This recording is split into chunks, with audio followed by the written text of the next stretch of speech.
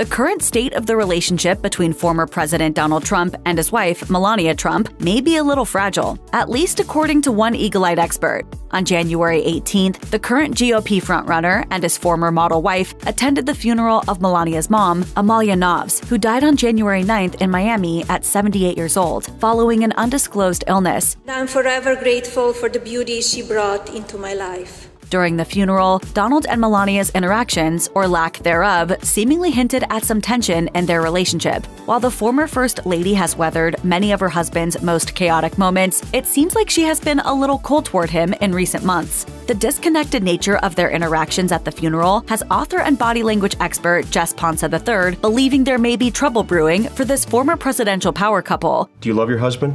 Yes, we are fine. When a married couple attends something as deeply emotional as a funeral, you would expect there to be some display of love between them. But for Donald and Melania Trump, close moments at her mother's funeral were few and far between. After leaving the church, the couple stood side by side, not touching, as her mother's casket was placed in the hearse. Although their somber demeanor was fitting for the occasion, Ponce noted the lack of affection between the couple was strange. Ponce told the list that if only that moment was observed, the respectful distancing wouldn't be totally unusual at a funeral.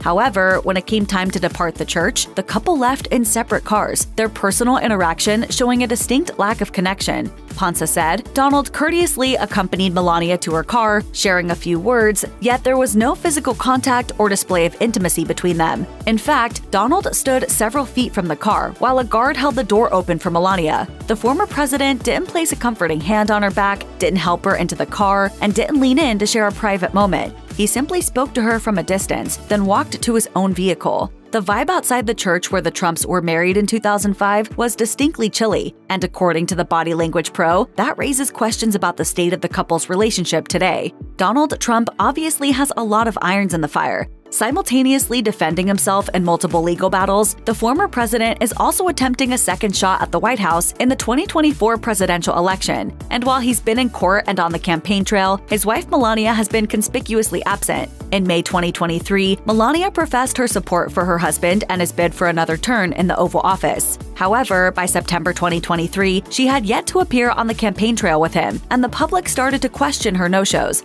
Donald told Meet the Press she would be with him pretty soon, but as of January 2024, had yet to join him at any rallies or events. And honestly, I like to keep her away from it. It's so nasty and so mean. Likewise, his wife was not in attendance at any of her husband's many courthouse appearances. Between Donald's schedule and Melania's grief, there seems to be a lack of physical support on the part of both husband and wife. But Ponce thinks their public appearances in the coming weeks will likely shed some light on just how strong their relationship is. Ponce told the list, the real curiosity lies in what the future holds for their interactions. The next time we witness them together will likely be the most revealing moment yet.